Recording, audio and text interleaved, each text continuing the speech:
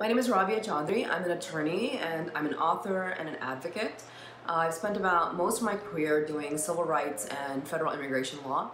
For the last 5-6 years, I've been working in wrongful convictions, and I wrote a New York Times bestselling book called Adnan's Story, which was then turned into an HBO series called The Case Against Adnan Syed. So I do a lot of work trying to help free wrongfully convicted people. You know, I didn't really make choices as I went along.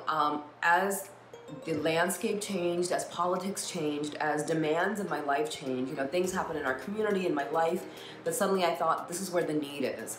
So I kind of allowed myself and allowed my career to go where I felt I could be of the best use. Like, where is my expertise and my skill going to be best used? And that's how my career has unfolded.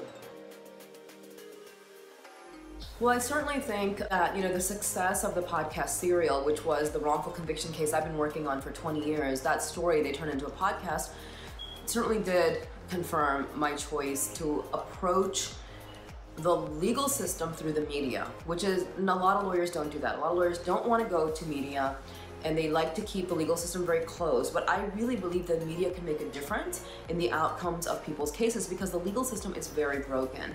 So the success of that, and that has led to not just our podcast, but other podcasts helping to exonerate maybe 6-7 people in the last few years. That's a big sign of success, and it confirms, the hunch I had.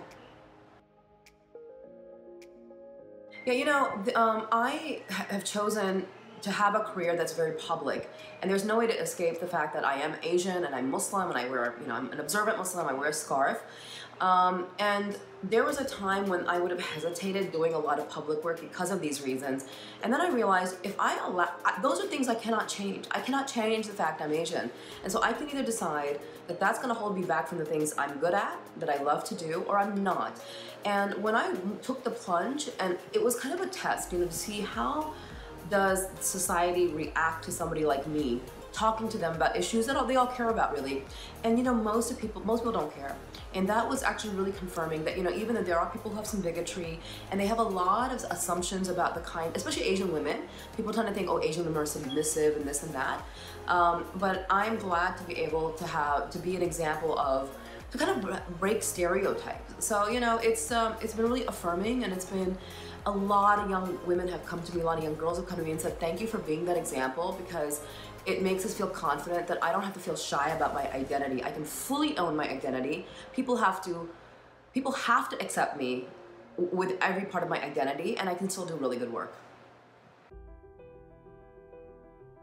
Oh gosh, I have gotten inspiration from a lot of activists in criminal justice, Brian Stevenson, certainly activists like Malala and others who have faced really hard, difficult odds and kept going, because at the end of the day, when you decide to be an activist or an advocate, you are always fighting a losing battle. You are always fighting against the status quo, and that's hard. And sometimes you might fight your whole life and not see that change. Sometimes you might just plant the seeds and the change comes even after you're not around anymore, after you've died. So I find inspiration from activists who own their identity and tell the truth using that identity, and are not bullied by people who are critics of them. So, well, I would say that, you never compete against anybody else. That's not the real competition. So don't ever try to be what somebody else is. Compete against yourself.